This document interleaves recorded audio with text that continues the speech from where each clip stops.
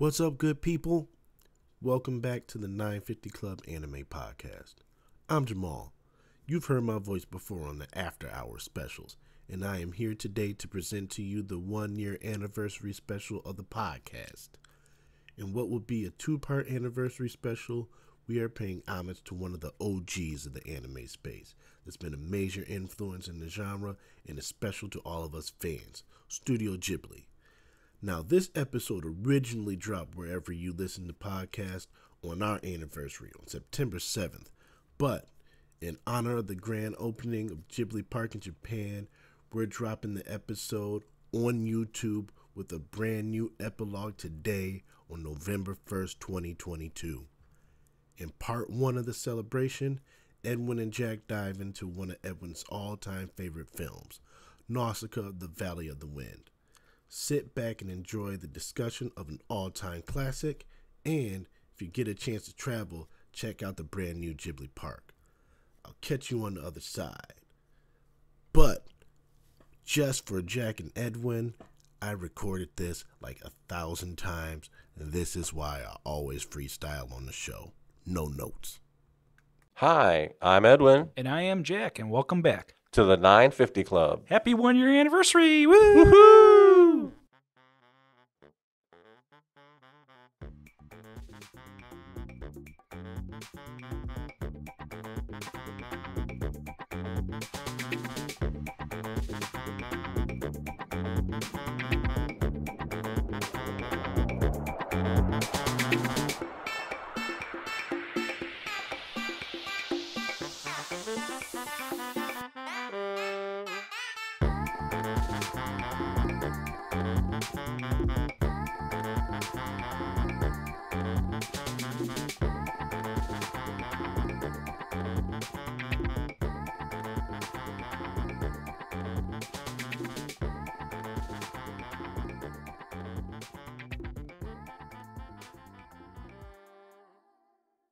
Hi, and welcome to our anniversary special. That's right, we've been doing the 950 Club for a year now.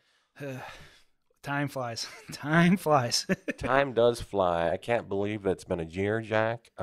We have talked about so many different and awesome anime. Yeah. And it was like one of those starting blocks because initially our ethos is talking about anime that it's not really talked about. Little by little, me and Edwin and Jamal and Martin have opened our closets. Now we're talking about some of our favorites, and it's like the Wizard of Oz. Sometimes you're going to see the wizard. Eventually, you're going to see the wizard. Yeah. Pull back the curtain. Yeah. Well, I think that, that there was this, we had been watching anime throughout the entire pandemic, and there was so much anime that I had watched that I'm like, oh my God, I need to talk to this. I need to talk to somebody about this. Yeah. And I reached out to Jack, and I said, hey, Jack, I want to do an anime podcast. And Jack was like, this is happening. Yeah. It became emotion right off the bat because I got a certificate in audio engineering stuff, and I need practice, and this is a perfect automation. Yeah, Jack has done an amazing job with the editing on every single episode of the 950 Club. Thank you. I try. Yep, he's also been the force behind our social media presence. Thank you, Jack. I try with that too. Yeah. I'm not good with Twitter. No, I don't. Is anybody? No. Yeah. I think you've done an amazing job on IG and Facebook, keeping people up to date on what we're doing and bringing them this amazing artwork from so many talented people. I can't help it. It's part of our passions and stuff. And of course, my partner ahead of me with Edwin, pretty much being the anchor, getting these things, make sensical.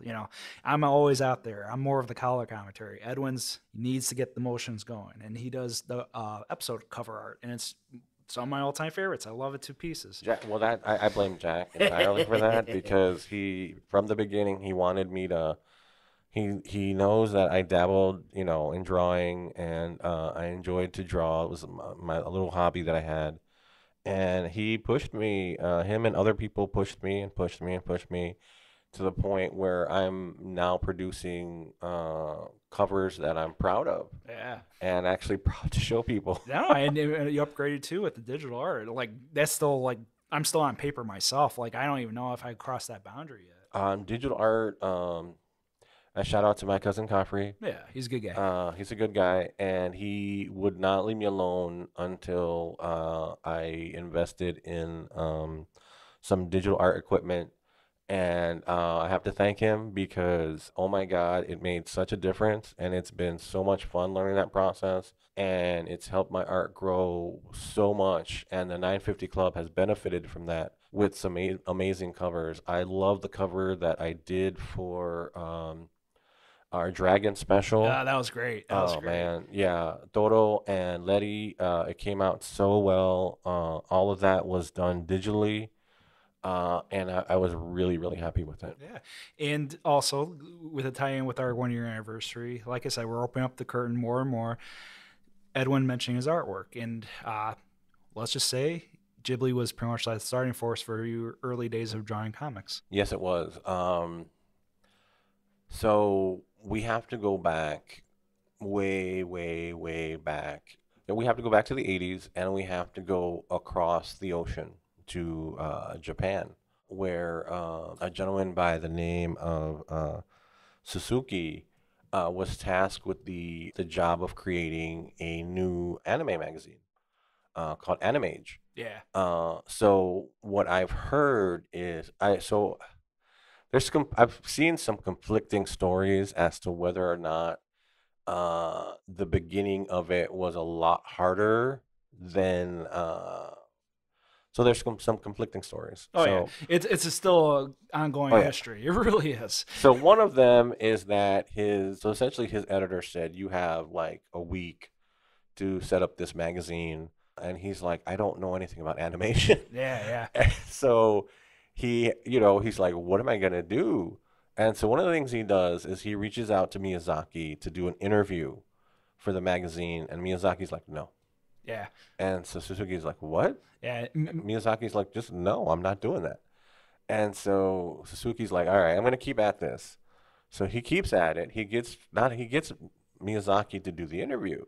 So they kind of get along because at a certain point they are talking, and Suzuki essentially wants Miyazaki to do Nausicaa of the Valley of the Wind, which is something that Miyazaki's been, working on for a little bit. Not a manga, not anything, but just an idea, Yeah. a general idea for something. So Suzuki's like, we need to do this, and they're both like, okay. Especially the editor. The editor was like, Yeah. And let's do this. the editor of that is Hideo Ogata, and he was pretty much the one on the other side besides Suzuki that wanted to get this information. He was the one that is actually pushing Miyazaki to do this, because Miyazaki at this point has kind of like done his own thing. He wasn't even born into animation as it is. No, but he started working in animation with Takahata, Yes. like right out of college. Yeah. Which is kind of bizarre. After 2 degrees in politics and environmentalism. Yeah. It's beyond fascinating. Yeah, it's like, how do you end up in animation? Yeah. And so he had worked on a lot of projects before. He'd been director on, I believe, the Lupin movie, Yes. And kind of cast the T, the O, I can't pronounce it. the Castle of Castiglio. That's the one. Yeah. So he'd been a director on that, and so this was going to be his next directorial production. Yeah. And none of the studios wanted it. They were like, no, because, and this is really fascinating. This is one of the fascinating things that learning that as like today, the studios want something that has a fan base built around it, and usually that means that it has a manga following. So even back then in the 80s, they were looking to do projects based on manga. And Miyazaki himself had said that there was too much anime and too much manga. And he has worked in the field before with Toei Animation. Yeah. And he worked on Lupin the Third, Heidi, these really cool early days of anime production and distribution. Yeah, Anne of Green Gables. Yeah, Anne of Green Gables, one of his most revered. And Takata was in that too. Well, he felt that Takata's best was Heidi. Yes. He kept the goats from the museum exposition. Yeah. And Takata, if you want to know the full name, Isao Takata, is pretty much the ultimate anime director as well. He's the one that did Grave of the Fireflies and Tale of Princess Kaguya. Yeah. Yeah, and pretty much like the same trajectory as Miyazaki. And the assumption, a lot of people think of this over with Ghibli, with Miyazaki. Miyazaki is the one that did all this on his own. Pretty much like Walt Disney. Like, he had an idea since day one. Quite the opposite. No, so what they did was, since Suzuki was working on Animage, he told Miyazaki, well, we'll do the manga. Yeah. We'll put it in the magazine. And it became the most popular manga ever for the magazine. Yeah, yeah. And it was produced, he did several, and he kept on, like, drawing it well into the 90s. Yeah, yeah. Like, I have a beautiful, Jack's going to post a picture of this on Instagram. I want it.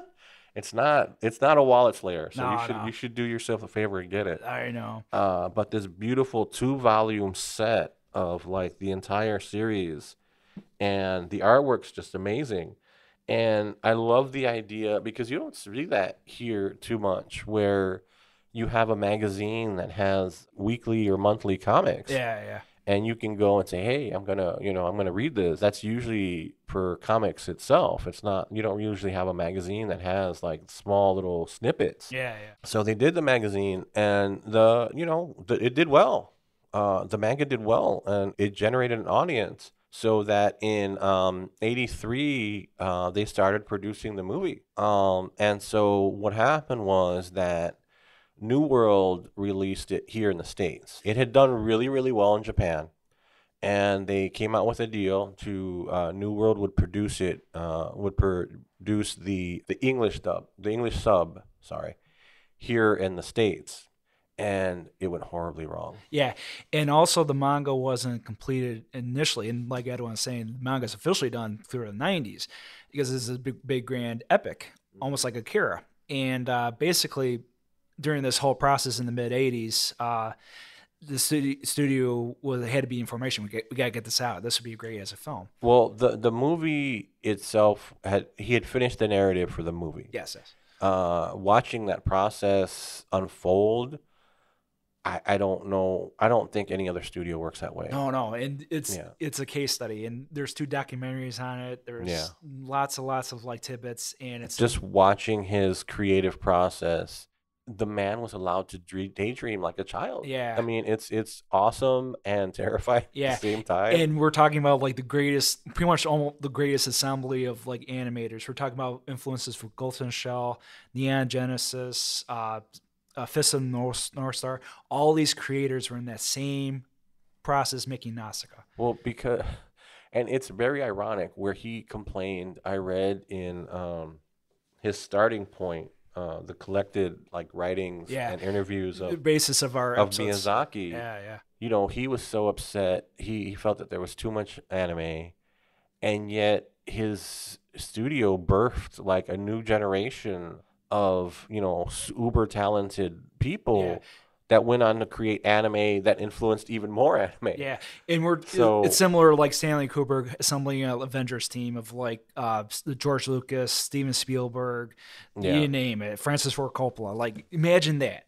That's literally what happened in this cultivation. Yeah, he kind of, like, birthed influences that would ensure that there would be anime and manga for decades to come. Yeah. And they didn't have a cent. They were fuming with money with this. No, this production was, by the seat of their pants. Yeah. I believe I watched one YouTube documentary, and I can't remember because I couldn't find it before. I watched this before quite some time ago, but it had mentioned that they had people from an accounting firm helping them with some of the animation because they just didn't have... They needed dollars and cents. Yeah. Takahata said, what are you doing to Miyazaki? What are you doing to him? Look at the pressure that you're putting him under. He was surprisingly a buffer piece at one point. Yeah, he stood up for him. Yeah. Even though that later on in life they became, like, more rivals. They were always friends, but I think the rivalry and the competition kind of took over. That and the philosophies. I always compare it to, like, the adage, too many chefs in the kitchen. It's 2 geniuses in the same building, the same neighborhood, and the same planet.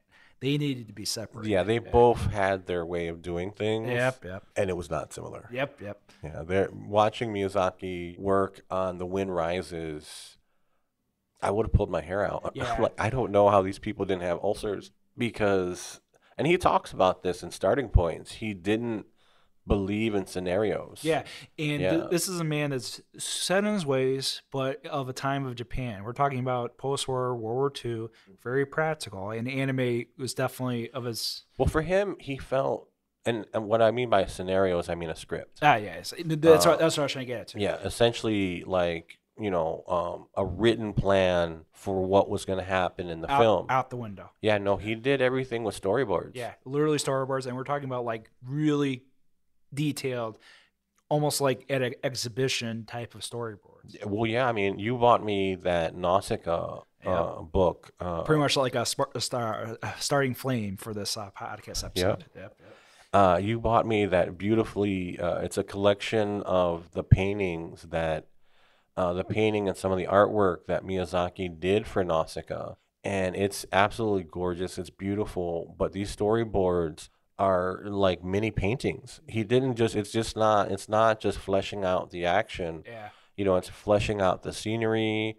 It's fleshing out the back. Essentially, he's creating a movie, not shot per shot, but like scene per scene. Yeah. He has a detailed painting of what he wants to happen in that scene, and that's an insane process. Extremely. And he's more of the animation side of things, ironically. It took him until he got older, of course, that he became more fascinated with backgrounds. Just having that talent starting off with the backgrounds is beyond a scope of things for me, at least. Yeah. You could tell how it evolved throughout watching the movies. Yeah. It's in the starting point, of course, with Nausicaa, for the first ever official Ghibli production. It wasn't even a Ghibli production at the time. I think it was through Toei at one point. Well, they had left Toei. Both Takahara, they both left Toei. They left Toei after, I believe, there was a movie called Horus. Yes. I was wondering what the missing link was. It had kind of flopped. Yeah. And so they both left Toei. Yeah, Nausicaa got produced under another studio, but at the same time, it was kind of like a guerrilla production. Yeah. Because they were doing all this pretty much on their own, and that's why Takahara was like, "What are you doing to Miyazaki?" Yeah. I don't think that they ever put Miyazaki under that kind of pressure again.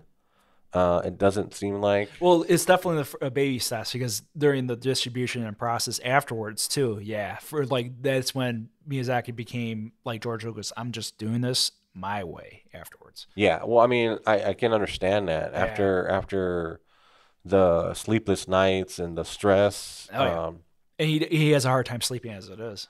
So it got made. It was released in Japan. It did really amazingly well. So like I said, New World picked up in the United States, but they wanted to market it for children. They wanted to market it to children, so they edited out like half an hour of the film, removed the intro, changed the name to Warriors of the Wind. So all of this was happening. I was about 9, I think. Yeah, I was about 9 years old. I had already seen like Transformers and Voltron and Transwar Z. I might have seen a little bit of Robotech at the time. Yeah, and those are like your early like introductions towards anime. Mm-hmm. Without even realizing that it was from Japan. And so I would go to my grandparents' house a lot to visit them and stay over. My aunt, she had bought a VCS, a VCS. A VCR. They were, back then, it was crazy. Yeah. They were new. It was, it was it was 1984, so it was still kind of not in the mid 80s. And so when they released Nausicaa here in the States, they released it as Warriors of the Wind. Yes. And it was bad. But you were still fascinated by it. Well, I was fascinated by, looking back on it, like it's hard to find, you can't, unless you have the VHS, it's hard to find. Because Miyazaki pretty much blocked it. Well, thank God. Thank God. Because, I mean. But I'm curious. I'm very curious to watch it myself. A lot of people talk about the poster. Yeah. Where. It looks like a G.I. Joe special. It looks really bad. Yeah. It looks really bad. But for me, watching, even though they had butchered it so bad, I think Miyazaki's, his energy, and that just like what is this? Yeah. That curiosity, that it was so different from anything that I watched here. Yeah. Even after watching Transformers and Robotech, I mean, it was just so the excitement and Nausicaa's passion. Those things still got through. At least in The idea of the or- toxic jungle, Yeah. those ideas got through, even though New World had butchered it so badly. they focus more on the action and adventure. Well, they did that, but it's still, those elements still got through. Yeah, yeah. And man, it blew my mind. It was the first thing, like I was an avid comic book reader too. I read G.I. Joe, I read the X-Men, I read back then, Transformers, some Spider-Man, some Captain America, a lot of Marvel, and none of that had ever kind of driven me to draw comics. But Warriors of the Wind, Nausicaa, the Valley of the Wind, that did. Yeah, yeah. That did. I was drawing the further adventures of Nausicaa. I was doing my own comics, set in the toxic jungle. I was incorporating myself and some of my relatives in there. And it was amazing because nothing had ever spoken to me that way. Yeah, yeah. And Nausicaa did. And as it moved on through the years, they did Miyazaki made a deal where he had the rights to the movies.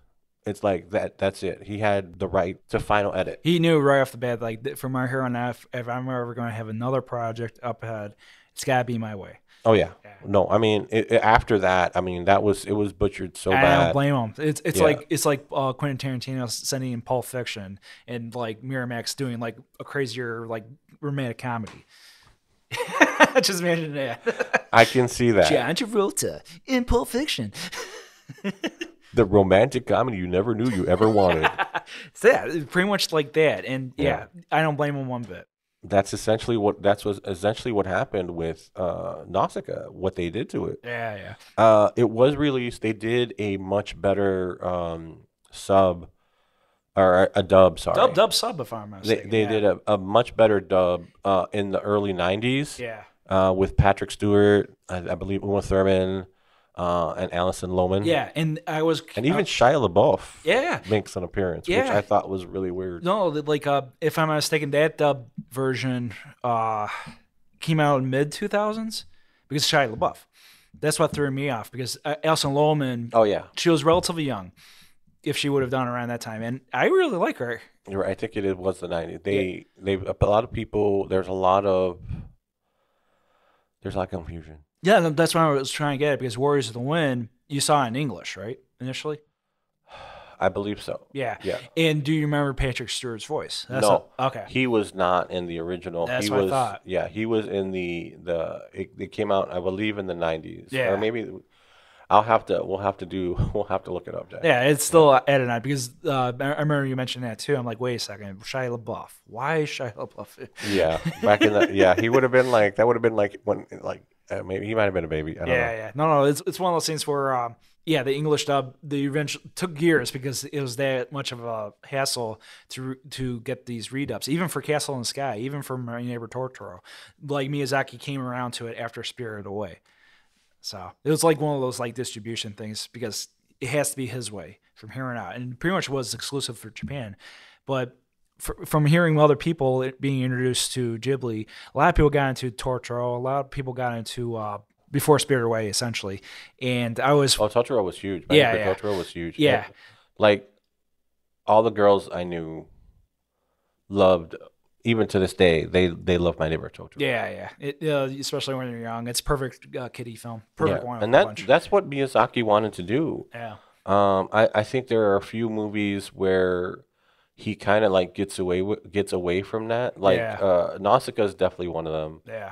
I think that Porco Rosso is another one of them, and I think The Wind Rises.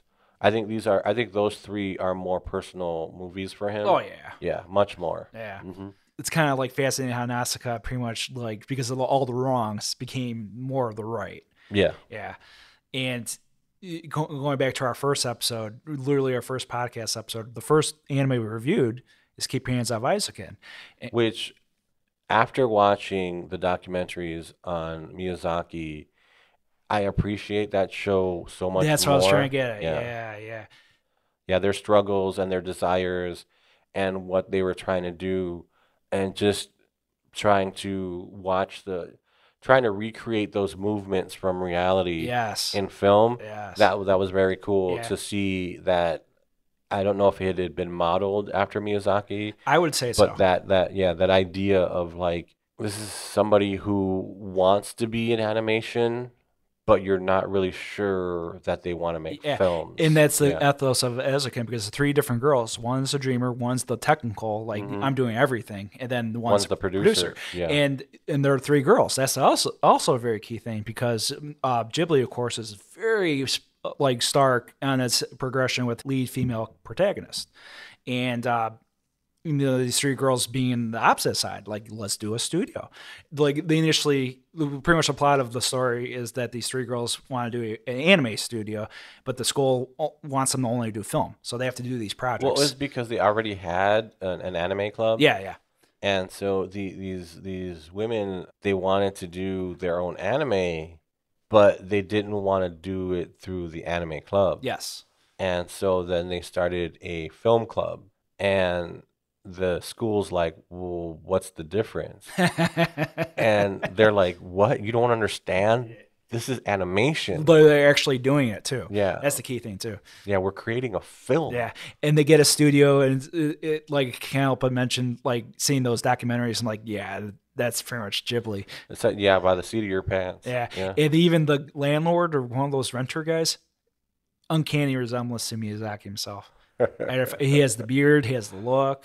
Yeah, it's pretty cute. There's a lot of similarity. Yeah. Well, it's a love letter to the art form that is, animation. Yeah. Yeah, keep your hands off Izukin. We reviewed it like, wow, I can't believe Last year. Yeah, I can't believe it's been a year. But that one, I mean, if you want to know about the process, watch that anime. You'll love it. Yeah. And like I said, that's kind of like our starting point with our show. And it's coming full circle, because we're pretty much going back to our first episode, because Ghibli's been the background. Pretty much our influences as well. For Edwin, starting off with comics and seeing Warriors of the Wind, and then eventually the redub and everything. For me, I was a late bloomer, and around when I was 13 or 14, the first Ghibli film I saw was Spirited Away. And I didn't ever really tied in Ghibli or Spirited Away with anime.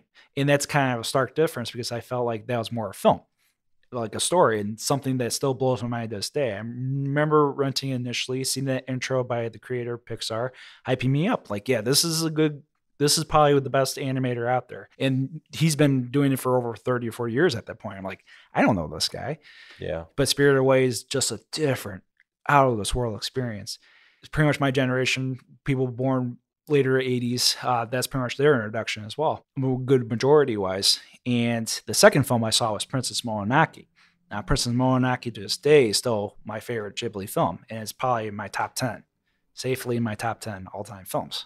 Oh, wow. Yeah, and it changed my life. Exactly what I never expected to see in a film until that one. And Princess Mononoke had its origins too, because without Nausicaa, there would have been no Princess Mononoke. Yeah.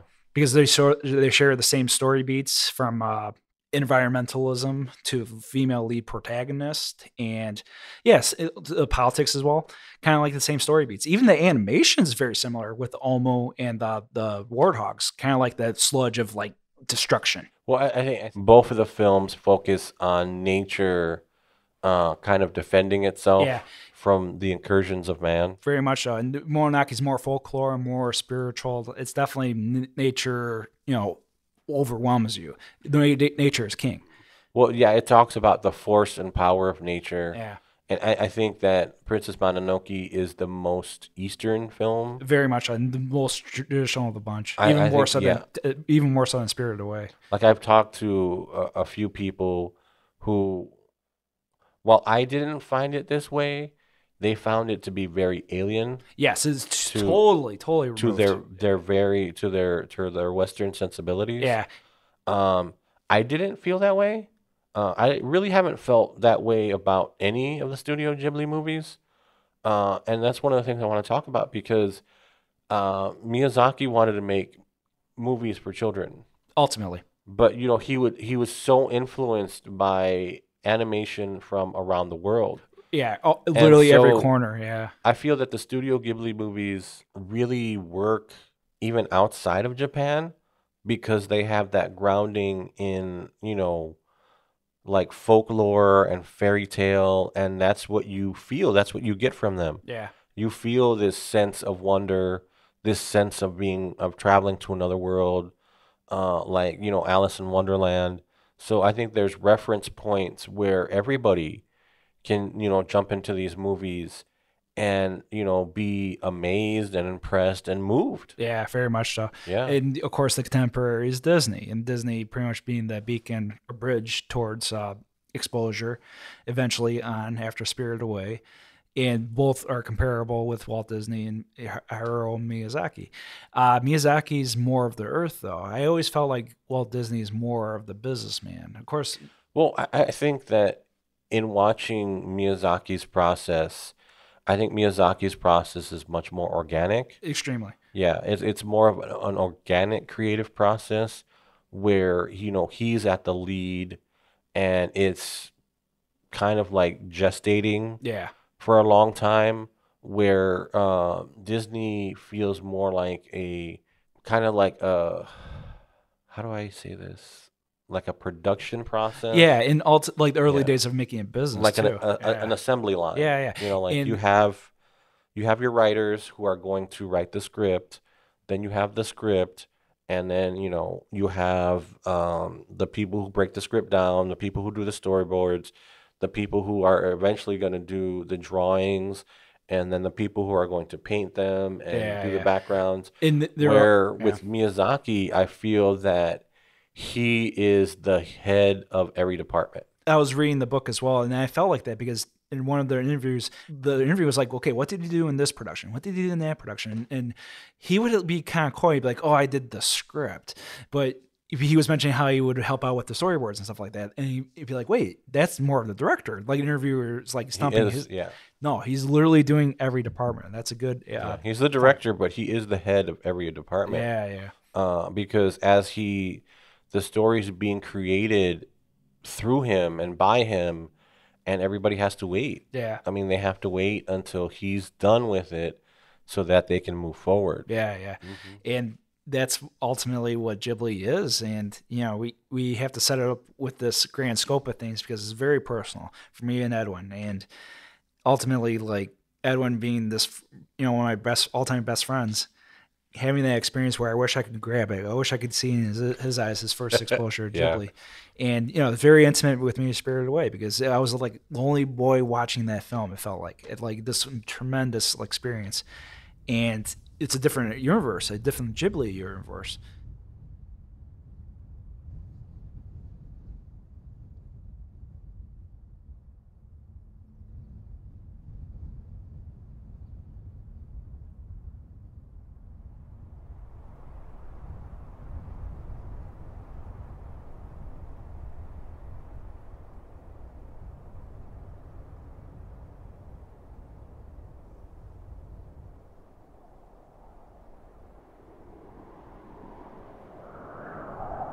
So Nausicaa of the Valley of the Wind is set 1,000 years into the future. The world has pretty much been destroyed, not by nuclear war, but by the 7 days of destruction. Yeah, by these The gods. giant warriors, created by man.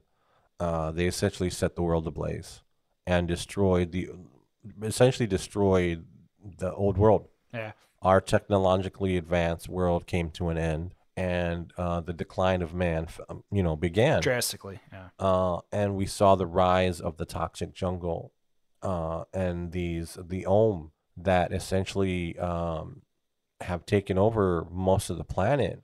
And mankind is restricted to these small kingdoms on the edges of the toxic jungle that continues to grow and grow and grow.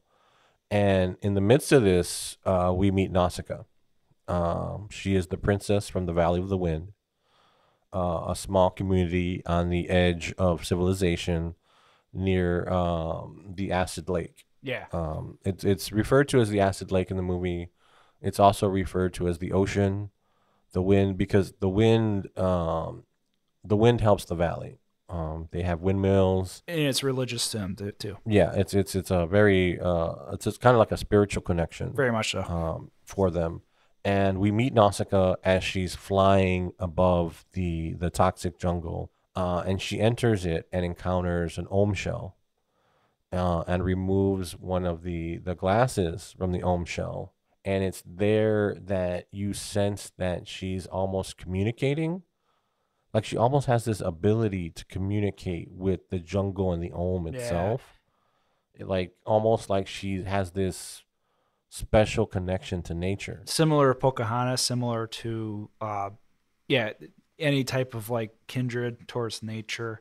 I can't help but like mention that this is one of my all-time favorite intros because it's such a simple like thing, because you see this destruction, you see this dystopian like bleak layout, and Nausicaa immediately tells you that she's the beacon of hope. She's the one that doesn't look at the outer layer stuff, but the inner layer stuff.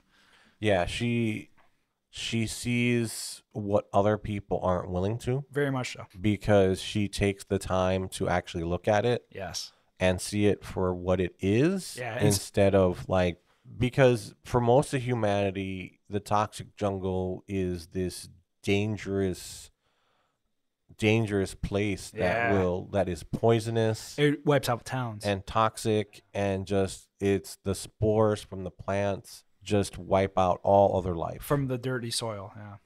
They wipe out all other life, and no human civilization can withstand it.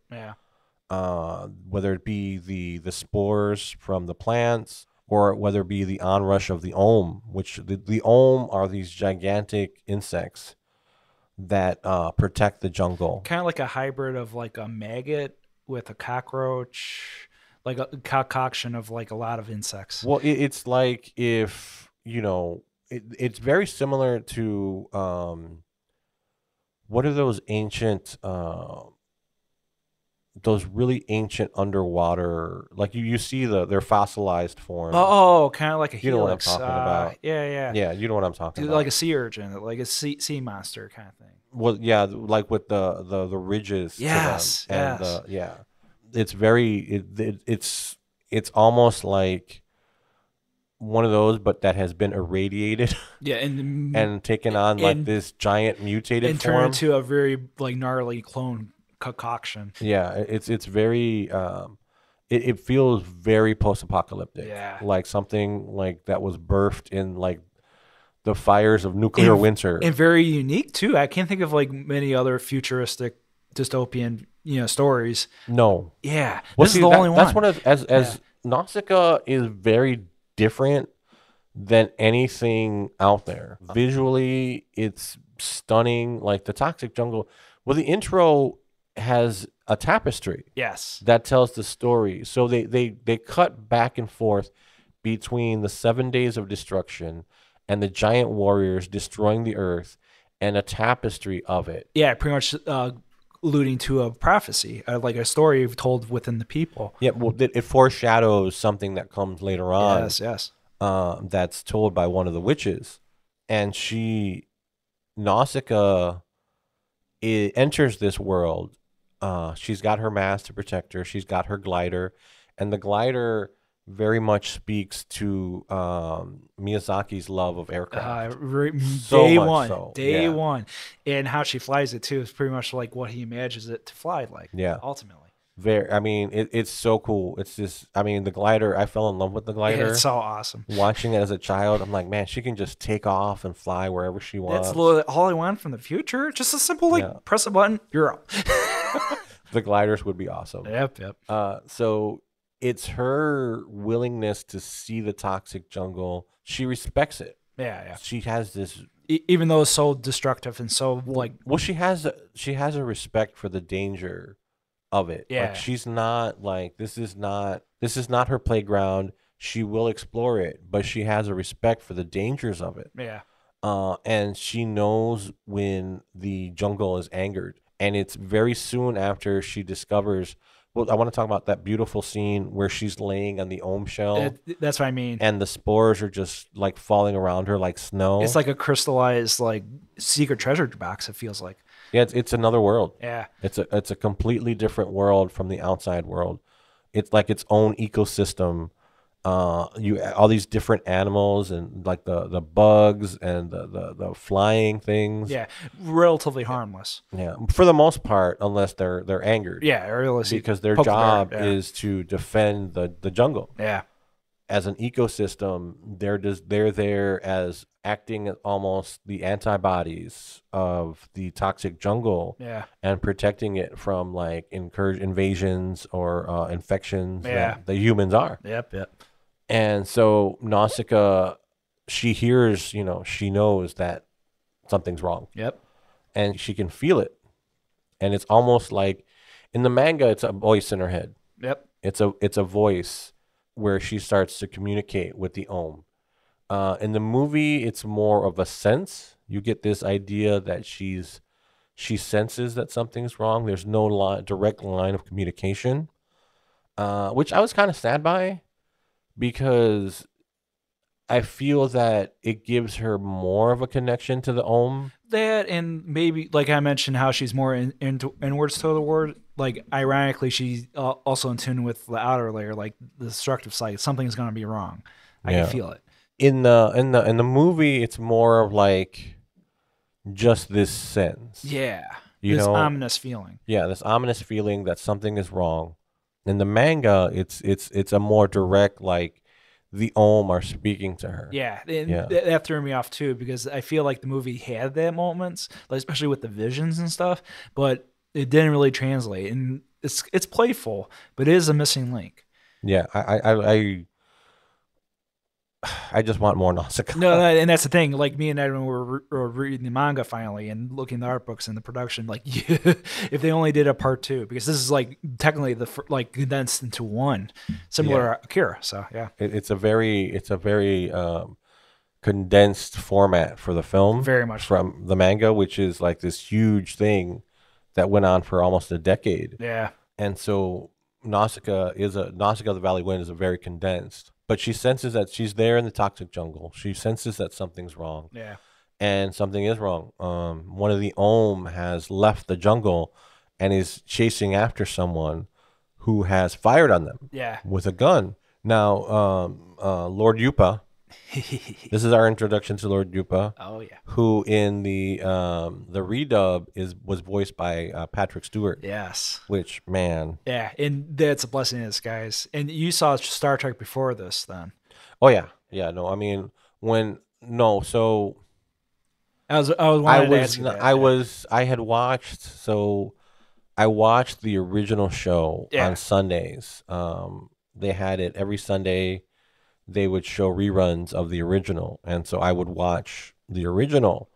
When I had watched Warriors of the Wind, they hadn't even started making the Next Generation yet. Yeah, but I was a huge Next Generation fan, Star Trek: The Next Generation fan, and so when they redid the edit with Patrick Stewart, I was very happy. Yeah, that he voiced Lord Yupa. And we have a side bit, because I mentioned this in our first episode too. Like our first movie together that we saw was a Ghibli Fest film, Nausicaa, the Valley Wind. It was the first time I saw it too. And yeah, I dragged you out to that. Yeah, it was a good time. I'm like, Jack, we're gonna go watch this. I wanted to see it because I'm like, they're showing this at it was a Studio Ghibli Fest. This was how many years ago? Like 5 years ago? Yeah, and literally the first film we saw together. Yeah, I said, Jack, they're showing this. I haven't seen it. I've never seen it. At that point, I had never seen it at the theater. Yeah. So that was my first time seeing it at the theater. Wonderful. That was really amazing for me. And yeah, it held up so well. I know that compared to modern day animation, it might not look as good. Yeah. But for me, I think the story and the artwork and just I think all of it still holds up to me in my book. And yeah, we've had commentary like, oh, so old fashioned. Of course it is. You have to know a little bit of animation history. I'm sorry. Well, I mean, the styles evolve over time. Yes, it does. The styles evolve, and you definitely it definitely looks like something from the 80s. Yeah, but back to Patrick Stewart though, it was like one of those scenes where everyone was like rubbing his hands because he loves the Patrick Stewart dub. And guess what? It was the original dub. And he was like, because the first lines Yupa says is the first lines he says, like, that opens the film because he's in this desolate town that got wiped by a toxic jungle. He has a really nice calming introduction. Yet another village is dead. He doesn't make it ominous. He doesn't make it like eerie. He makes it like something's up. And it's a wonderful intro, but we saw the Japanese, and everyone was like, why? And I'm like, I'm cool. Well, I wanted to watch both. Yeah. I couldn't do because Ghibli Fest is divided into 1K showings, either English or Japanese. Because of scheduling conflicts, I had to watch it in the original Japanese, which wasn't a problem No. for me. But I liked Patrick Stewart. I like that. I think they did an amazing job with that re-edit on the dub. Yeah. Compared to Warriors of the Wind, because that had been so.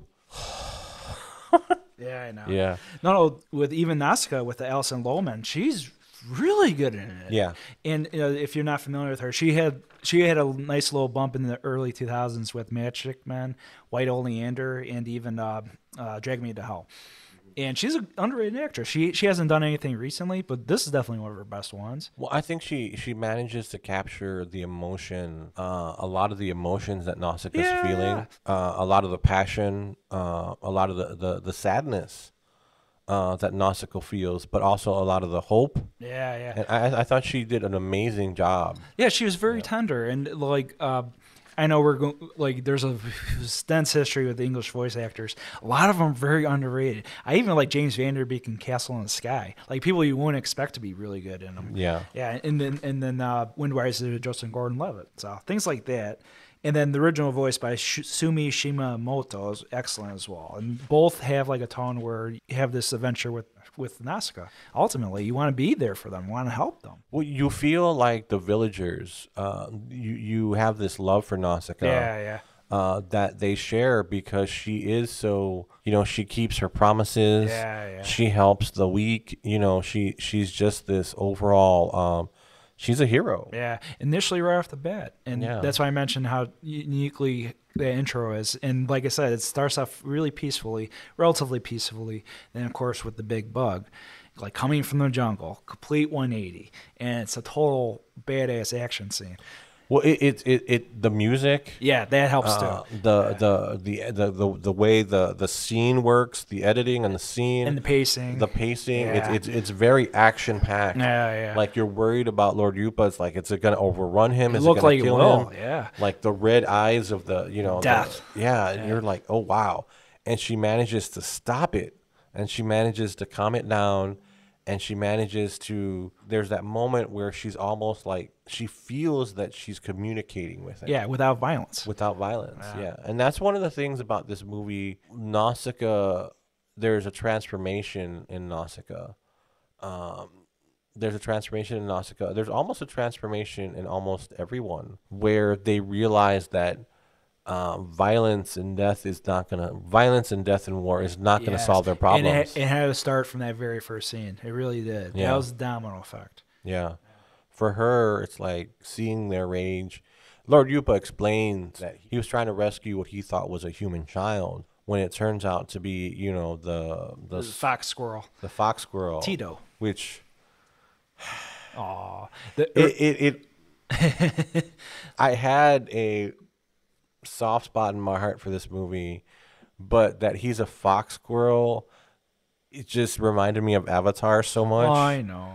Because they did all the creature mashups. Yep. And so it was kind of like I'm like, I wonder if that's where this comes from. Yeah, and Pokemon as well. The same color scheme as Pikachu. You almost feel like, were they influenced by it? Good chance. Yeah, very good it's chance. a very good chance. I can't help but mention this. Without this film, there have never been Legend of Zelda, Final Fantasy, these epic video games. Like even video game culture. Yeah, this is an important film.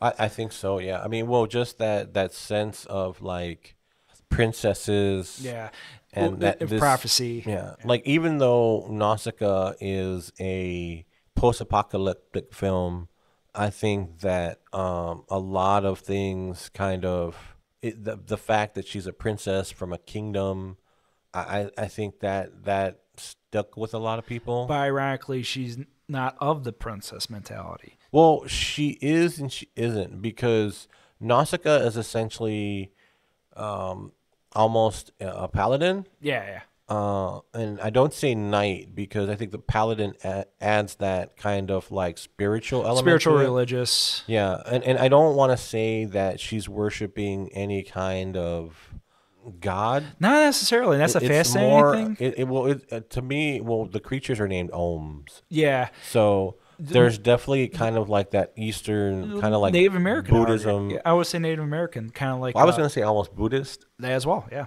nature to it, where it's like she's not really worshiping anybody, but she's also got this connection to nature. Very much so. That I think is very spiritual and comes across in this film, especially like you said with the tapestries and the prophecies. There's definitely where there's this very Christ-like figure. Yeah. Of a hero savior. Yeah, and it's later explained as they get back into the village, kind of like a Lord of the Rings, like welcome back to Gandalf moment. Essentially, yeah. Even like Patrick Stewart, he reminds me a lot of Ian McKellen in this film, oddly enough. I can see that. Especially with like his pauses and like his roughy kind of like delivery in this role. Lord Yupa, I think it's his very much his character. Yeah. Yeah, it's very similar. Yeah, and Patrick Stewart dialed in, and he wasn't like too like Captain Picard. It was definitely Lord Yupa. Yeah. It was a very different. If you watched his performance in Dune. Yeah, that too. It's very. And this film really reminds me of Dune as well. Yeah. There's a lot of similarities to his performance in Dune. Yeah. Yeah. Because Lord Yupa is ultimately like a badass, like folklore knight. Yeah. Ultimately. Yeah. Well, he's the master swordsman. Yeah. Everybody refers to him as that. Yeah. Even in the manga, he's referred to as the master swordsman. Even the other kingdoms too revere him. So. Mm-hmm. And then you have Nausicaa. When Nausicaa's returning to the village, she has this sense of danger. Yeah. It's almost like she has this sixth sense that warns her. Yeah. And there's a ship that crash lands in the valley. Yeah.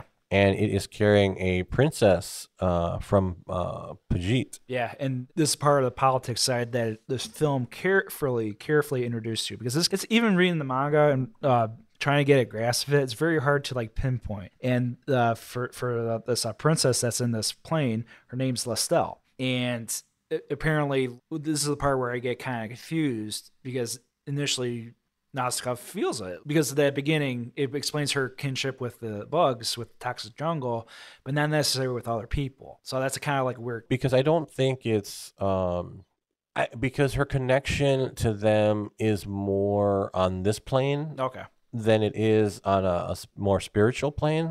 I think is what they were going for. Yeah. Because there's definitely, they can sense that their love for Nausicaa, it stems from who she is, and how she behaves, and her character.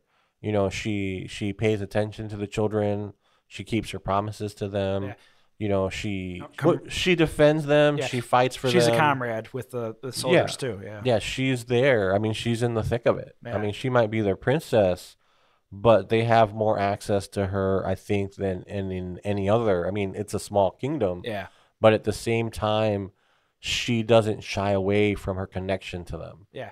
Ironically, dives into the other kingdoms as well, because of this plane. This plane, because of the storm, falls down and kills the other princess.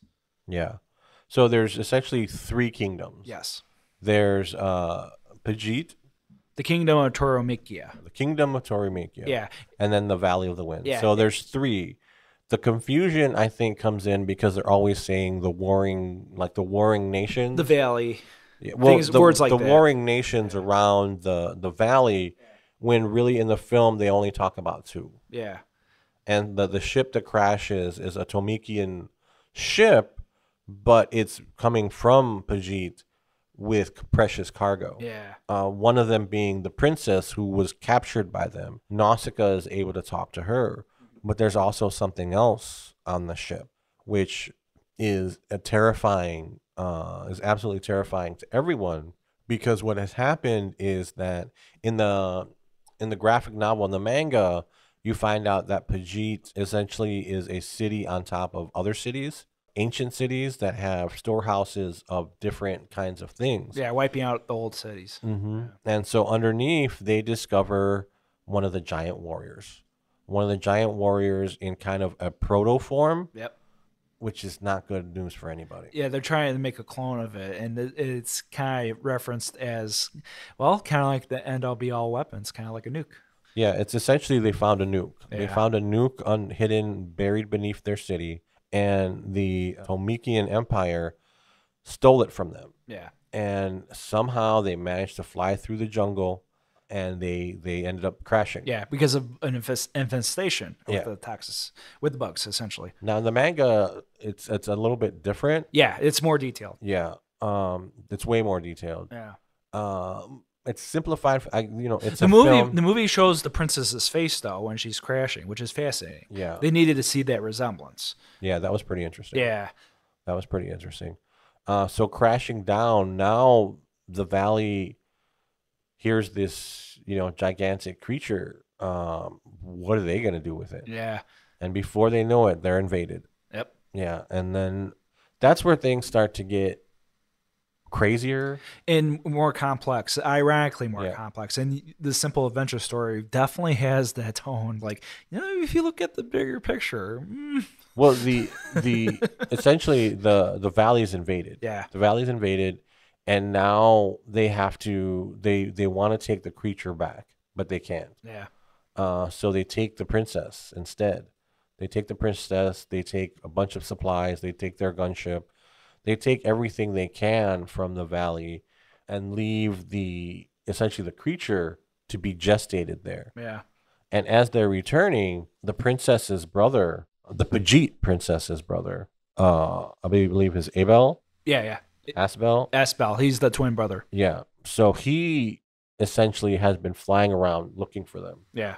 And he finds them, and he lays waste to their fleet. Yeah, he's kind of like a renegade, kind of like a rebel.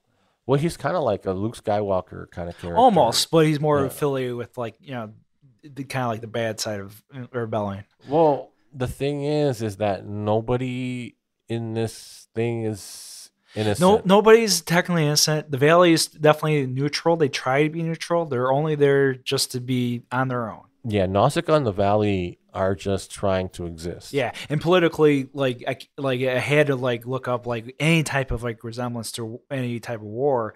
The closest ones I could think of, unfortunately, are the Korean War and the Vietnam War, where standbys are watching a war essentially. Yeah. And two bigger political forces at play. Yeah. So ultimately, it's one of those things where, even though this is its own very very unique type of war, ironically they're fighting each other when they're supposed to be helping each other. Well, in the manga, they have treaties Yes. in place that are supposed to safeguard against this kind of thing. Yeah. In the movie, it's a free for all. That's it. Yeah, it's a free for all. And Nausicaa continues to watch people suffer and die because of this. Friends and innocents, and just get caught up in this slaughter. And throughout the film, you see her just like, no, this can't keep going. Yeah. This can't keep happening. And so they all crash in the toxic jungle. And it's there that she meets Asbel, and she communicates with him. Well, she managed to save his sister from the wreckage. But it's also there that she discovers essentially what the toxic jungle really is. And the toxic jungle essentially are a collection of plants and animals that have evolved to purify the earth soil from the toxins that we put in there. Yeah. We essentially poisoned the entire surface of the planet for the most part. And the jungle is working the toxins out of it's purifying. It's finding a way to purify it. Yes. Yeah, it's purifying the water and the soil essentially, so that nature can go back to the way it was before. And nature does find a way, ironically, with a lot of stuff. Not everything though. No, what we've done to the planet, I don't think is. And that's one of the things that makes me really sad because this movie came out in 1984. And I think its message wasn't heard then. No, and like I mentioned Yeah. in our intro as well, Miyazaki didn't officially have a like he didn't officially go to animation school day one as a child prodigy or something. No, he had to grow. He had to see the world. He grew up during World War II. Hard reality there too. And he first got his degrees in environmental studies and politics, Yeah. real world shit.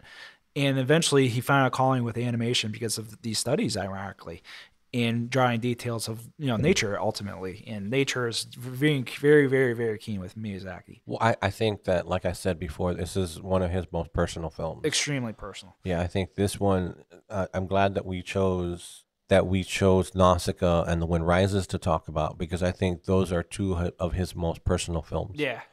Yeah, where he is. It's driven by him. Yeah. Yeah, this is driven by his passions, and I think there's a lot of him in Nausicaa in that kind of conflict. Like, what are we doing? Yeah. Like, what are we doing? Why are we doing this? It also, Why is this happening? yeah, and also his background with World War II, like Japan got nuked, and those towns are still having radiation problems, things like that. They're still concerned. They still have ultimately like they also. I'm not sure of the regions, but they kind of have like acid rain sometimes, like and smog sometimes. Yeah, these are still concerns today in Japan, and Japan is a small little island. Even they have problems controlling an environment. So it's ultimately one of those things where, for early message on with environmental stories, it does millions of years of wonders, or it has its own prophecy ultimately how the world's going to be today, kind of sadly. Yeah, I mean, just watching, and that's the thing. It's hard to wake people up, but I think that this movie, because you don't see a lot of environmental films that handle it this way. Compare like Captain Planet, Fern Gully. Yeah, or even like The Day After Tomorrow. Yeah, even that. Mostly it gets turned into Schlock. yeah, disaster movies. Yeah. A lot of disaster movies, and I think this movie takes kind of like politics and war and religion It doesn't. on a more adult level. It makes you think more than those can never try. Yeah. And well, it's a film. It's a film about the dangers of, well, not only the dangers, because I mean at that point it's over, Yeah. but like the dangers of interfering with nature and how we can. Yeah. All we can hope to do is live in peace with it. And that's what Nausicaa is able to do. Yeah. Toward the end of the film, she's able to reach, she's able to stop the evil of men and balance out their relationship with the Om. Yeah. Everybody else is left in awe. I mean, they're nobody, their tanks, their weapons, nothing, not even the ancient weapons can stand in the way of nature. It reminds me of Star Wars a little bit. Oh yeah. In that sense where nature is so much more. There's a line that Darth Vader utters, the power of this battle station is nothing compared to the power of the Force. Yeah. And you get that in Nausicaa, where it's like the power of their tanks and their bullets and their weapons, and even the ultimate weapon that you compared, the giant warrior that you compared to a nuke, it couldn't stop them. No. It couldn't stop them. I mean, they're giant irradiated cockroaches. It's Nah. like, no, radiation is not going to stop them. Irony play too, because years and years of that crap. Guess what? Yeah. Nature's gonna take over. Yeah, they they live in it. Yep. They live in the poison. They're cleaning. They the pla- adapted. They adapted to it, and they're cleaning the planet of it. And watching it for this episode of the podcast just made me really sad because like I said, it came out in 1984. And you really hadn't seen anything that personal that made such a big influence. That was that popular. Yeah. It was for a long time. It was one of the highest grossing movies of all time In Japan. Yeah, Yeah. yeah. And so it was like to just know that it's been there for so long, and that we really haven't done anything with it. That message of hope that Nausicaa left for us way back when, it's really sad. Yeah. Yeah. And I mentioned this before too in one of our episodes, how I consider Nausicaa like the most depressing. It's definitely, the footing with Ghibli. Of course, everyone thinks of Totoro. Everyone thinks of Kiki's Delivery Service. Jolly good films. No, like there's a real element of play too with a lot of Ghibli films. That's why I respect it. That's why I catered towards it. Even Spirited Away has a very dark underlying message too. Yeah. And a lot of things in between that human nature is at conflict. Well, those movies spend a lot more time being, I don't want to say silly. No, even Totoro has a weird environmental message in there too. It does. Yeah. It does. But they're more playful. In a way, and they find a way. Yeah, they're more playful than Nausicaa is. Nausicaa, it feels like the wasteland. Yeah. It feels like Dune. It kind of reminds me of Dune. It also, in a weird way, reminds me of the Borderland games. Yeah. There's this very sad, sorrowful kind of music to it, and the environment is very dangerous and deadly to humans. Yeah. So both of them have that kind of like, man, what have we done? What can we do? But like, what have we done to the planet? Yeah. What have we created? We've created this wasteland where nothing can survive. And, here we are. Here's nature trying to fix the mess that we've created. And we're still fighting it. I know. Every step of the way in that movie. And all these questions are like literally pounding, like stacking up. And we're not even near the midway point of this film. And in each scene, each sequence you get to see in this film, it's straight up 1, 2, 3, 4, 5. There's no stopping. No. And I like that. I actually really like that because they don't have like a moment to breathe. It's more like a chase. Akira is very similar in that regard. And because it's so condensed as it is from the manga, I appreciate it even more. I thought I'd like the manga more, but the manga is surprisingly very dense. Well, the manga is a different beast in and of itself. Yeah. I mean, I keep thinking that I would want to see like an anime. A continuation, yeah. Well, even just like, I don't know that the film needs a sequel. I think that it closed up perfectly. I would argue. Yeah. I think that it stands well on its own. Yeah. The essentially everyone's left with the message of like, don't mess with the jungle. This just don't mess with it. Yeah. This is your Nausicaa's operating on a different plane of existence. And we don't have a hope except to let the jungle do what it needs to do so that hopefully future generations can have a world where they can grow, without the poisons and the toxins. And, the world will be reborn with a new ecosystem and a new everything, and the toxic jungle will fade away to the edges of society, to the edges of the world, just in case it's needed again one day. Yeah. And that's the sense that, that afterwards it'll be a paradise. Yeah. It'll be an absolute paradise, but it might be a paradise free from humanity. Yeah, if they're not careful, if they don't wipe themselves out in war, if they don't learn the lessons. And I think that that's one of the important things about not only this film, but even later in The Wind Rises, where it's like, if we don't learn the lessons, what will be left? What will be left? For more too, yeah. Yeah, the question is like, what will be left if we don't learn the lessons? Will there be anything left? Yeah. Will we be able to do anything about it? Will we wait till it's too late? Yeah. I think that that's some of the messages that you take away from this film. And it's beautiful because as a film, like I said, that's tremendous because you don't see that. You didn't see it, and then a female protagonist in like the early 80s. It's like another scope of things. Yeah, that's a conversation. We could have an entire podcast just about that. This is a sci-fi feature it's like Alien. Yeah. Or Aliens. So like sci-fi films in general kind of have like that afterthought. Even Star Trek having that afterthought, like, oh, we have progressed. Hey, we're talking to this person who happens to be that. Move on. Yeah. Well, I think Nausicaa happens to be a princess. Yes, that as well. The So- trope is dead in the water. Yeah. Yeah. She's a princess. You would kind of have to be female to be a princess. But at the same time, she's the hero of this film. Yeah, and she She's has the knight- badass moments. Yeah, she's the knight paladin. She's the Christ hero Yeah, figure. and one of my favorite scenes is when she fights the Tamekians in her father's deathbed. We haven't even talked about her father. Oh, that was awesome. Yeah, That because the was motions awesome. are perfect. It was like a samurai film, like a Kurosawa film. Yeah. Yeah. Yeah.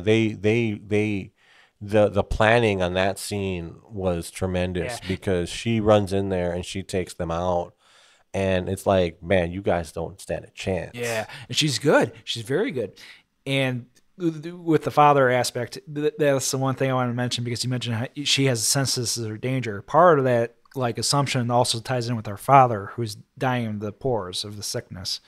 Now, that's one of the things where I got a little confused by in this movie. Me too. Because the wind is supposed to help keep the valley clear of the spores and the poisons. They're pretty much the buffer between them and the toxicity. Yeah, but their field, well, the fields that they're growing their crops in are essentially poisoned by man's toxins. Yeah. They're not poisoned by the toxins and poisons of the the jungle. toxic jungle. Yeah. They're poisoned by the toxins that man has left there. Yeah, and this split like And that's battle. Yeah. well, it's essentially the same toxins that are in the jungle, but in the jungle they're more of a purified form because the plants are sucking them from the environment and out into the atmosphere. Yeah, and Nausicaa herself actually built her own sanctuary, her own greenhouse, as it were, to harness these type Well, of plants. that's where she proves that.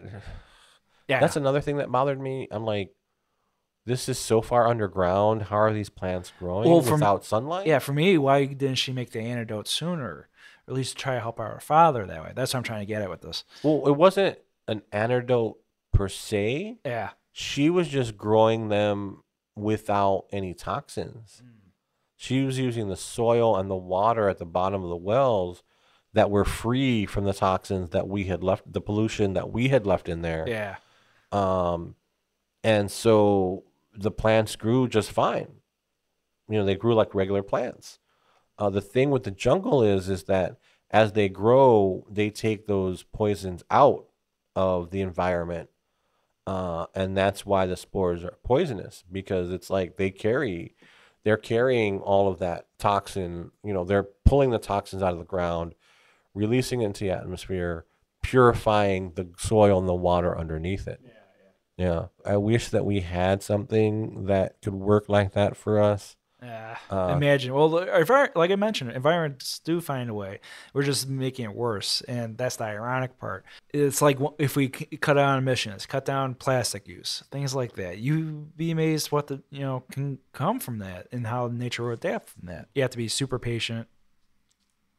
Well, I think that we had our wake up call years and years ago. Years and years ago. Starting in the 70s. I think we ignored it because we thought it wouldn't be the problem that it was today, and it's a problem now. Yeah. Now there's extreme weather all over the planet, and I don't think we really know what to do. Yeah. Yeah. And it just, watching this movie and knowing that it came out in the 80s and that it didn't have more of a worldwide influence, it makes me sad. But Yeah. I'm glad that it was made. It's a beautiful movie. Especially towards near the ending point, because the message is clear as day too. Yeah. I there was some creative choices with the outfit changes, and this is just like my personal hang up. And I remember thinking You're this. getting him out of the way. We're talking about like the things where like, Well, it was me as a kid thinking, all right, so what? Because in the prophecy, it was a man who was dressed in a blue outfit, and through the entire movie, Nausicaa wears a blue outfit. yeah. And then she changes to a pink outfit, but then it looks blue again. And I'm like, is this like the Han Solo jacket? Is this like Well, is this like Dressgate? earlier in the movie, the prophecy is the blue man in the robe to save the valley. Mm-hmm. I'm not sure what to save it from. I wasn't too clear with that. The Baba, the old lady, mentions that story. Well, it would come and save them from the jungle. Yeah. Okay. Mm-hmm. And she does. She saves the people from the valley through from the jungle. through a field of gold. But not in a way I think that they expected. Yeah. Well, it's more like a outer layer vision, and only the Baba saw that like golden field vision. She's blind. She's the blind prophet of the film. Yeah. And it's coy. It's very coy with this folklore, and like even the second time viewing that, I didn't realize how sacrilegious that is. Like it was like kind of like an add-on. It felt like initially, for me at least. What, the prophecy? No, like kind of like the story of the prophecy. I thought that was like not going to be too important. Then no, it is. Yeah. Well, I mean, I think the way it works in the film is foreshadowing. Yeah. It works as foreshadowing. The tapestries at the beginning kind of play into the prophecy that we see on the tapestry in the king's room. Yeah. And so it kind of like it's there, but it's only really there for her, for the blind prophet. Yeah. Because it's the fulfillment of that for her. And that's where I think it plays more into religion. Yeah. Because it's like she has this belief that something will come and save them, and it's Nausicaa. Yeah. Nausicaa comes and saves them. Yeah. We don't have a Nausicaa. No. And how she saves the day ultimately is kind of a case study. Well, it's because she's able to communicate. She sacrifices herself. She sacrifices herself in order to right the wrongs that men have done. What they do to that Ohm is terrible. Yeah. Ultimately, what they do, because this is near the conflict, I know with the politics pretty much takes over the second half of the film. We haven't even talked about Kushana, the other princess. She's the leader of Toromikian rebels, as they were, or the kingdom. She's the foil. I don't like her. Yeah. I never did. I didn't like her when I was a kid. I didn't like her now. Yeah. She's so wrapped up. She is an interesting character because she's also a princess. She's like an adult version of Nausicaa, I would argue. She is an adult version of Nausicaa, but she doesn't have the strength that Nausicaa has. The inner strength. The inner strength. The inner or spiritual strength. That too. You could say. Yeah. Because Nausicaa has learned to live with the jungle, where Kushana has fought the jungle every step of the way, and it has cost her greatly. Half of that woman's body is prosthetics. Yeah. There's even a line in the movie where she thinks if you think this is something, wait till my future husband gets a load of me. That's a cool line, though. And it's like, ouch. Oh. Shows how badass she is. Well, not only that, but how much she's been scarred by the jungle. Yeah. Because she chooses to fight it. And it's like, duh, the whole point is you can't win. Yeah. You cannot win against nature. Yeah. You cannot win against a hurricane. You cannot win against an earthquake. These are forces that are just too big to be and they're getting stronger by the fought day. against. Yet Kushana has thrown her entire body against it. She has thrown everything that she can in really shitty ways. Yeah. And it has cost her. Yeah. It has cost her nearly everything. And finally, I think toward the end of the movie, the time that she spends with Nausicaa kind of changes her. Yeah. And I think everybody in the movie, those dialogues grows. are the best. I like it better than her exchanges with Lupa. I like it better in exchanges with her father, because those are the ones where. Well, I think Kushana has more room to grow than the other characters. And it's the foil. That's you need to have a talk with your antagonist. Yeah. And Nausicaa, they have a playful setup where it's like, oh, you're a princess too. Like, we should be civil. Yeah. But this is for a war. It's like, you're destroying my valley, bitch. Yeah. You know, it's like, no, I'm not having We're doing this Ghibli style. That's right. It's a throwdown in the toxic jungle. Oh, yeah. No holds barred. No holds barred. And then that's what comes to a point, because the Toromikians, they are impatient. They want to get rid of this, problem today kind of thing. Well, they think that the old solutions are the best solutions. It's like, if we can't, if we can't fight this jungle, let's nuke it. But it's like, it's a radioactive jungle. It'll make it idiots. worse. Yeah. Yeah. And the blind witch, she even says it's like the giant warrior fails because it's not ready. It hasn't gestated. And it long made enough. destruction, But ultimately. I think that no matter what, it would have failed. It needed to fail because she has a really good line. It's like, the Ohm know that if we have to depend on something like that, we don't deserve to live. Yeah, and that was a key line. Very key line. I think that's a key line, not only for the movie, but a key line for Miyazaki's views and on nuclear war. current it's like, politics. yeah, too. well, it's like, if we have to use these things, if we have to depend on these things, do we deserve to live? Do we deserve to exist as a society? Yeah, it was very telling, very interesting. And I think both of these movies are kind of, they're anti-war movies. Yeah, at the end of the day. Yeah, they're anti-war movies because I think they saw, and I mean, Kushana is like the perfect illustration of that. Yeah. Of kind of like False Night, America. well, the Nausicaa that has kind of, the Nausicaa who hasn't accepted that kind of almost That wants to fight, ultimately. Yeah. well, not that, but that almost like Princess Mononoke Nausicaa, kind of like in every movie that they do, kind of like this relationship to nature, Yeah. this spiritual balance that we have to maintain, that war just doesn't, that war completely and totally ignores. Yeah. The destruction of it, the carnage of it. It's like Kushana ignores the balance. And so she lives almost as a false human. Half of her is gone anyway. Yeah, yeah. And this devotion to war turns her more and more into a machine where she's lacking the ability to even have that connection to humanity. And I think Nausicaa reminding her, like, maybe of herself when she was younger. Her ideals. And like the strange way that she does things, the way she's willing to sacrifice herself for others, kind of bring her back. There's a moment in the film she's like, I'd like to talk to her. Yeah. It's like, that's what I mean. Yeah. Yeah, she's like, she wants to understand. And I think that she kind of does. The kind of like, I don't know how to describe this guy, kind of like her Starscream. Oh, that's Kurokawa. Kurokawa. The savvy servant. He has some of like the most lines. He's like in a different movie.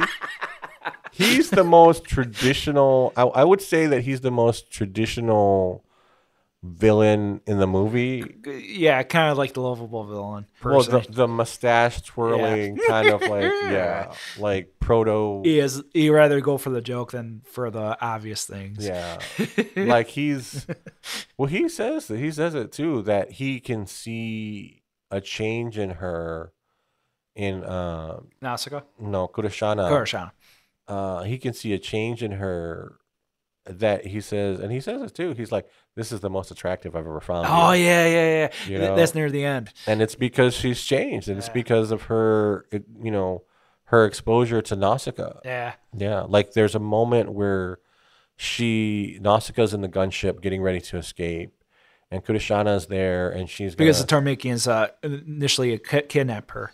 Yeah, we spoke to that. Yeah, and so this moment. Kushana is like, yeah, I'm going to, she's getting ready to jump on her, thinking that she'll jump on her, kill her, and take the ship for herself. Yeah. But Nausicaa says, come on.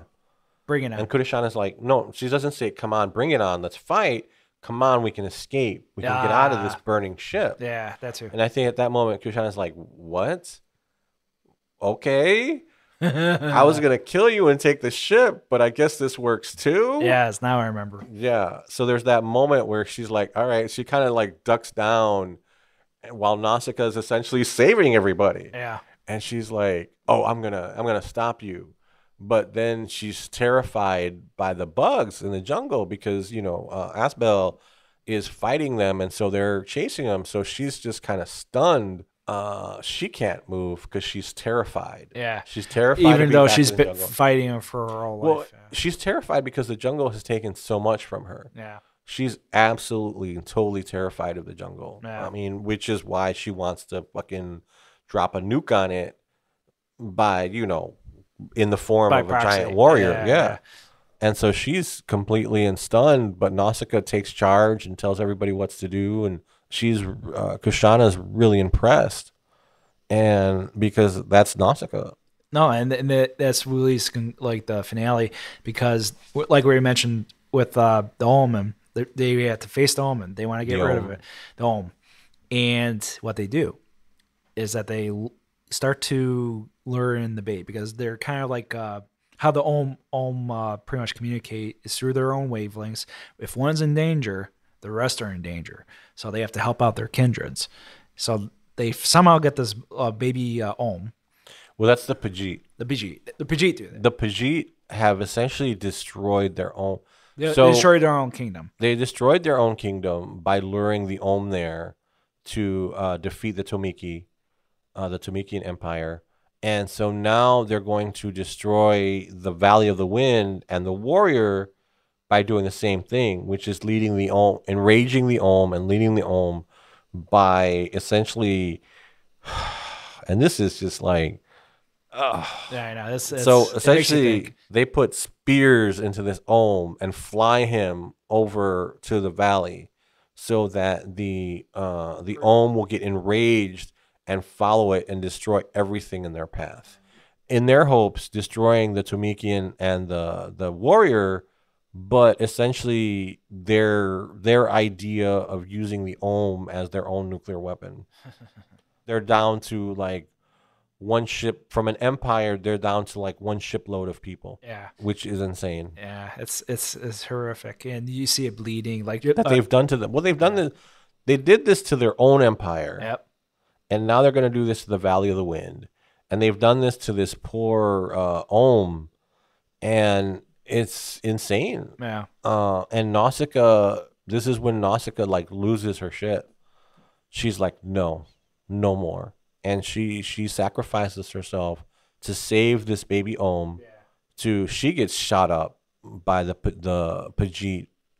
She gets shot up by them because she was trying to free the baby Om. Mm-hmm. And it's a pretty badass scene too, similar to how she defended her father. Yeah, the action sequence is great, but then it gets really horrific because she gets her foot into the acid lake. Yeah. Yeah. Well, she comes at the guy in the little dirigible. Kind of like that floating thing that's holding the Om up.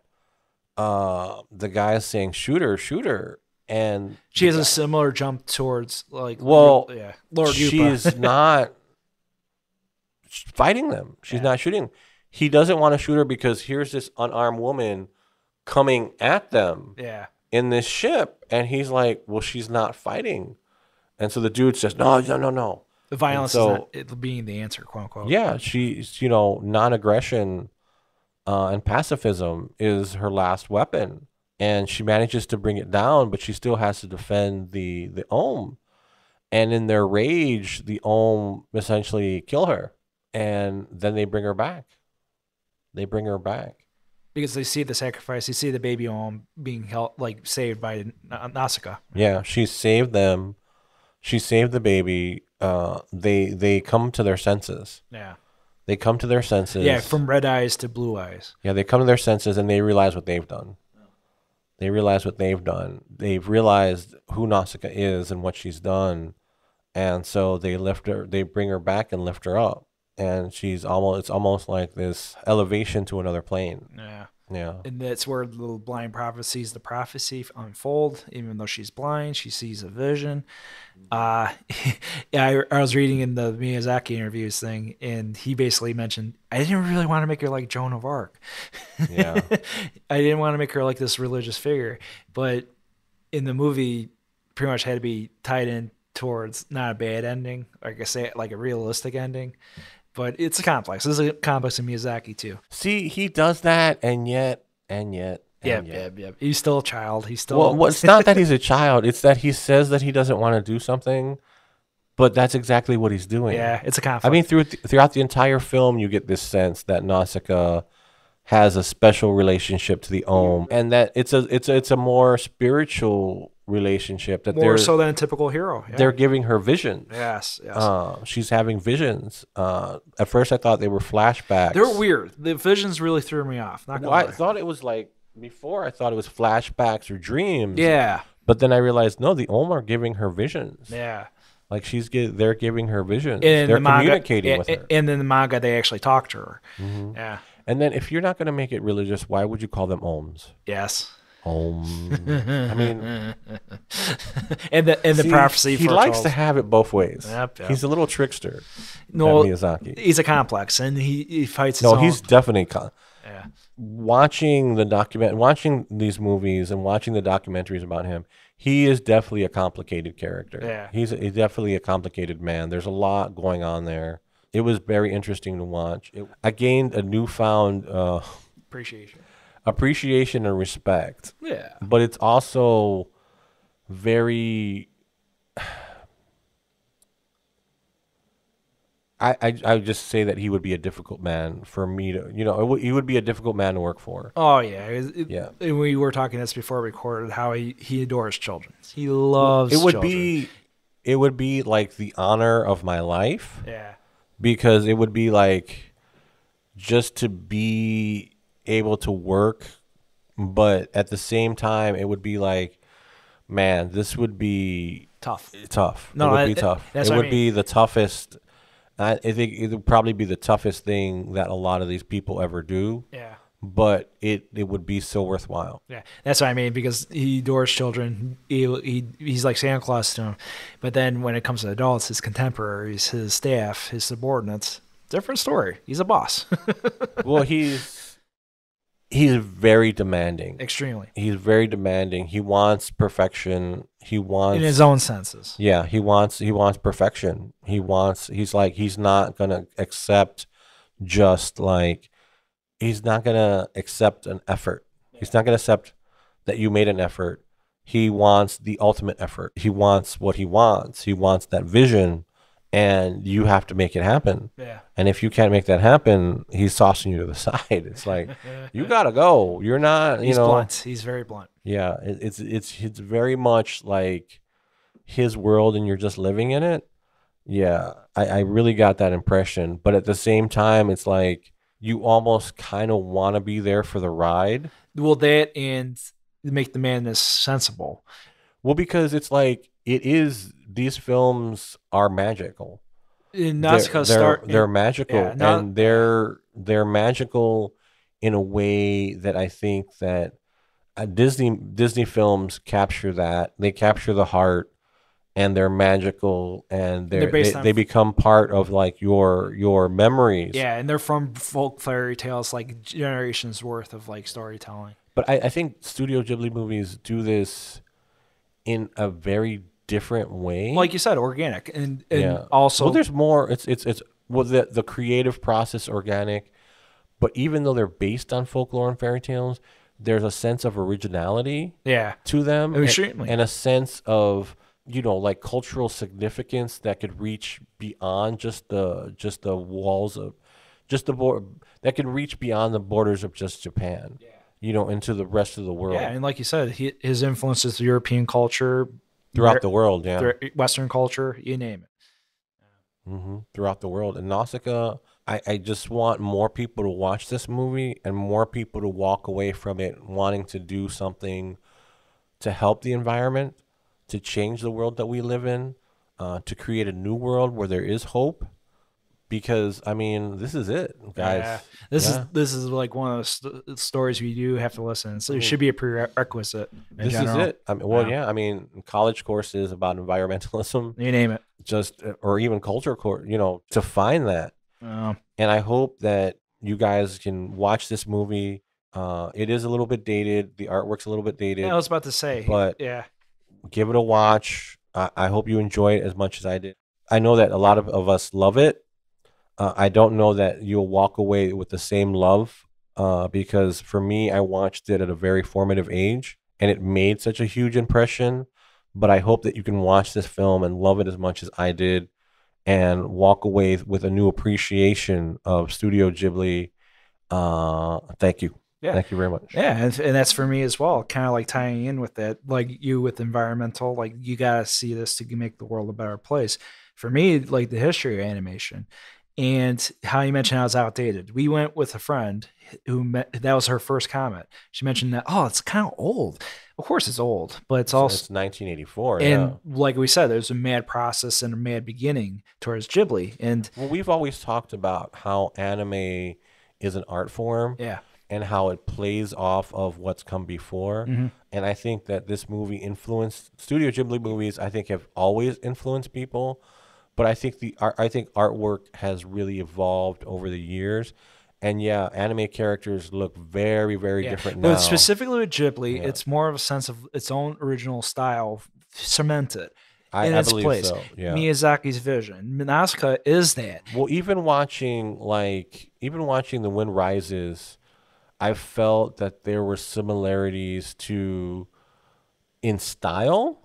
No, didn't leave. And Wind Rises has CGI thrown in there, just a little bit, smidgets. Yeah, but I mean, the artistic style of the way he draws the clothes, and the line work, it felt like, okay, this is him. This is his, like the oversized coats, and like the puffiness and the color schemes.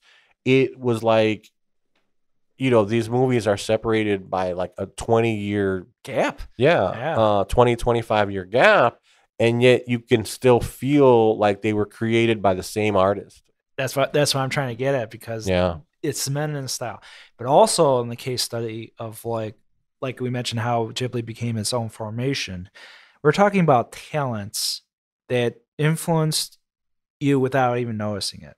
So for starters, the producer Takahata Isao Takahata, he produced it. He kind of pretty much made Miyazaki part of Ghibli. He pretty much cemented the studio itself. Hideki Anno, pretty much he started off as an animation department in Ghibli. Later on, directed one of the most. He worked on Nausicaa. He worked on the.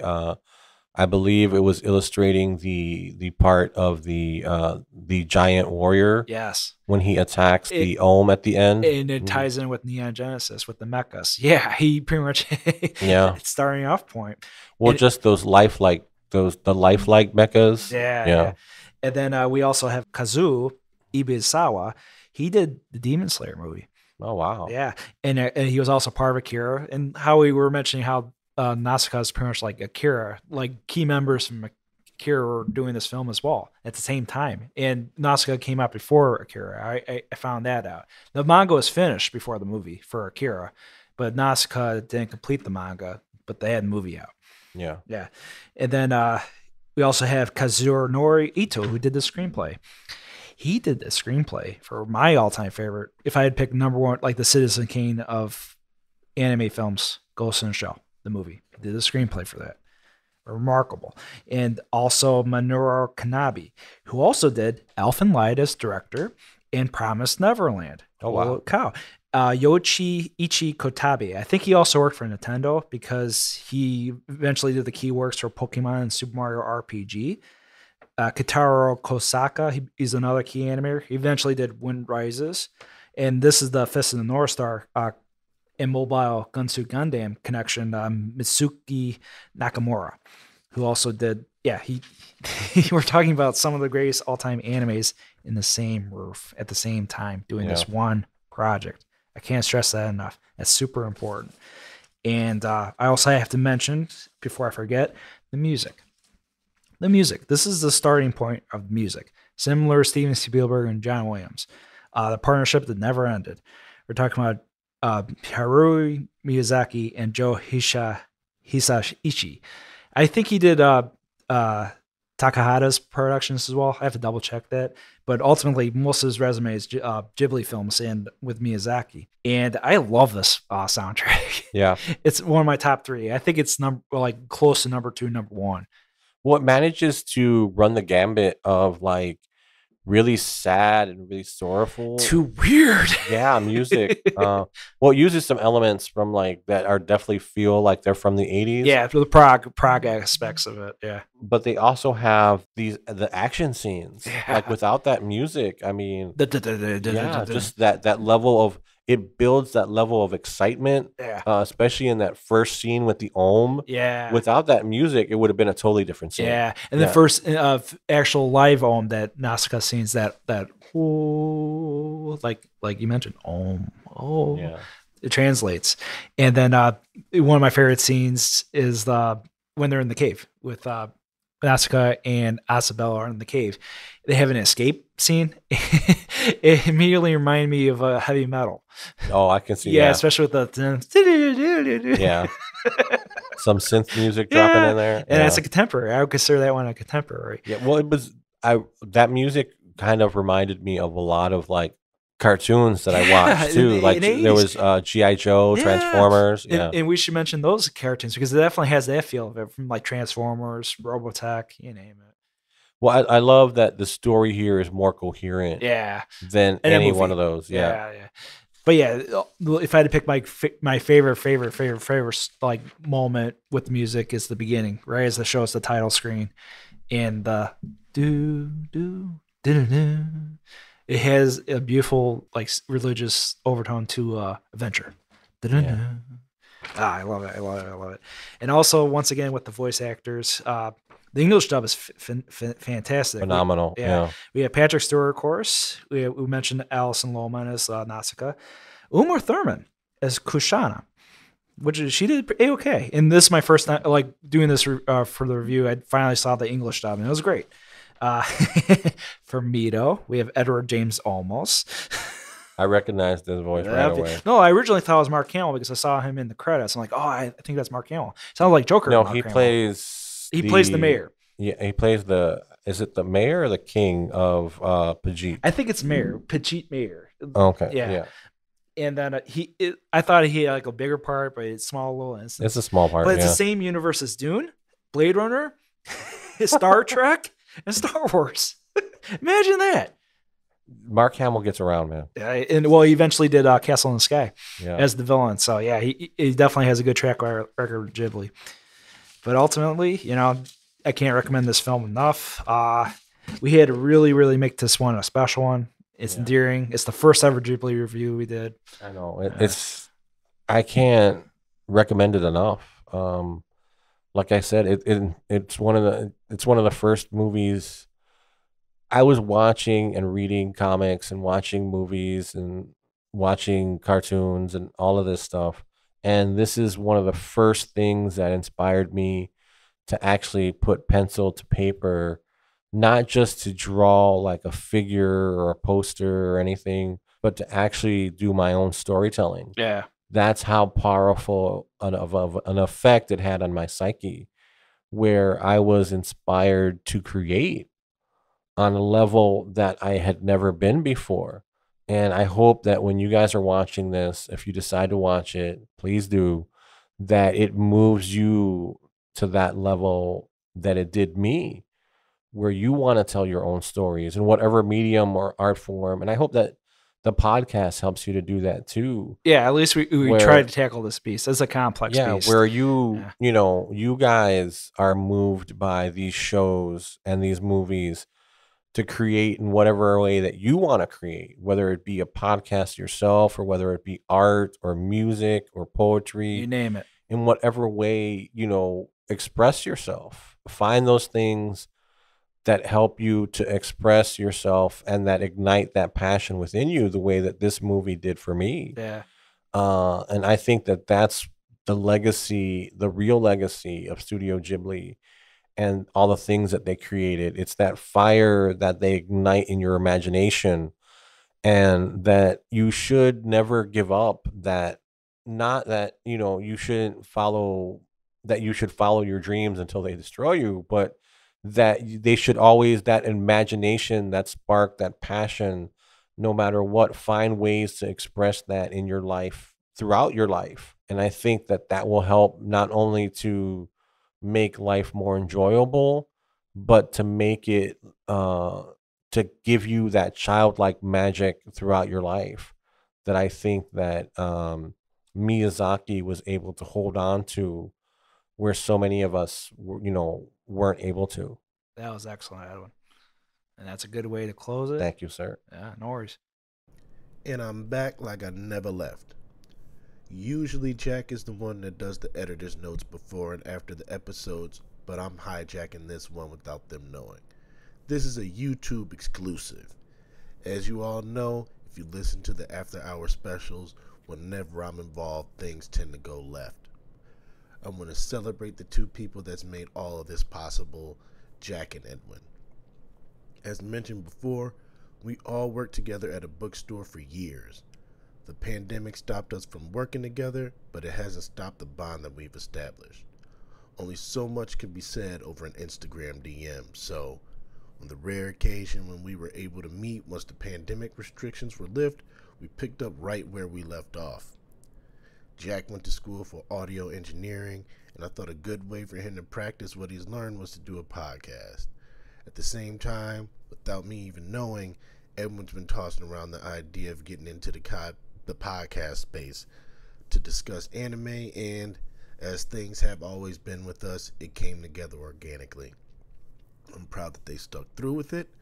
They've invested the time, the money, and the sweat equity to see this journey through. For a year, things continue to grow. I thank them for bringing me along the journey. Thank you, Jack, for all that you've invested in the hardware and the work that you do editing the podcast and running the social media pages. Everybody that listens to the podcast talks about how well it sounds, how good the audio is, and that is a testament to the work that you do. I know juggling life and work and everything is difficult, but you still find a way to push through and get this stuff edited and up consistently, and we thank you for that. You've been searching for a while, but I think you found a lane that you can pursue that'll bring a lot of fulfillment in your life. Thank you, Edwin, for the art that you work hard on and contribute to each and every episode.